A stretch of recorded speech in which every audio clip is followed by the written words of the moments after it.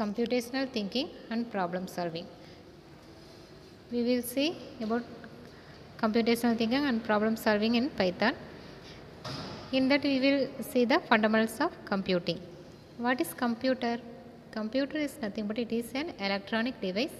It is used to store data and processing the data and give the output to the user.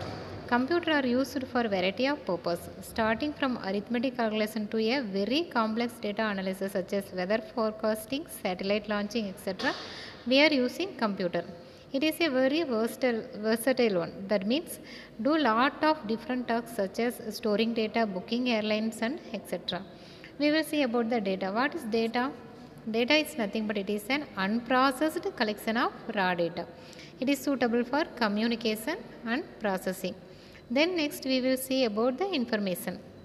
Information is a collection of facts that is processed to give ordered or structured information. Then we will see about the application of the computers. Computer used in business, industry, home, education, training, entertainment, arts, science and engineering and in mathematics. The application of computers are banking, science, education, medicine and healthcare, engineering, architecture, manufacturing, entertainment, communication, business application, publishing and banking. We are using the application in all these facts. Okay. Then next we will see about the components of computer. Computer is nothing but a combination of hardware and software. See in this picture, this is first one is hardware, second one is software. The combination of hardware and software is called computer. Okay. What is hardware? Computer hardware is nothing but it is a visible component of the computer. It is enable computer system function properly.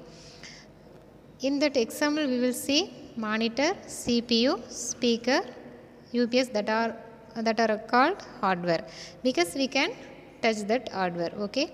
Then software, a set of program that can be executed sequentially is called software. User can use software but can't able to touch like hardware. In this example see the what are all the software is here, the Google, Chrome, Word, Microsoft that are called software. Okay. Software is a set of program. There are 5 basic components are there that are all input unit, output unit, memory unit, control unit and arithmetic and logic unit. We will see one by one. Okay. First this is the block diagram of computer. Okay. See first we will give the input to the computer. In that CPU the process will be done in the CPU and the result will be given to the monitor. Okay. We will get the output from the computer. We will see one by one. First we will see input unit. What is the input unit? We will give data to the computer. That is the input. Okay. How we will give input to the computer? By using keyboard, joystick. We are giving the input to the computer. That is the input unit.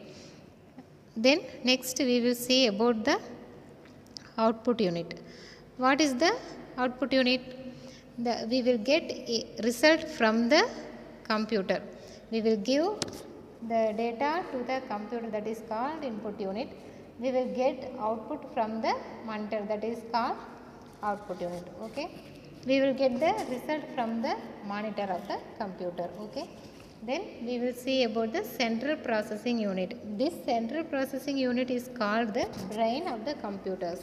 The all action can take place without its permission and execution as a main processing unit. Okay. No action will take place without the permission and execution of the main processing unit. And it communicates with all the other components of the computer and has 3 components that help in the smooth functioning of the CPU. That is first we will see about the arithmetic and logic unit.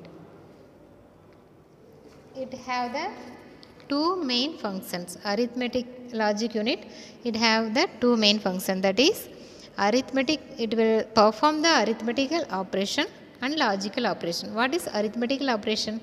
We will do the addition, subtraction, multiplication, that is called the arithmetic operation. By using the arithmetic operation, and what is logical operation? Logical operation is nothing but we will check the condition by using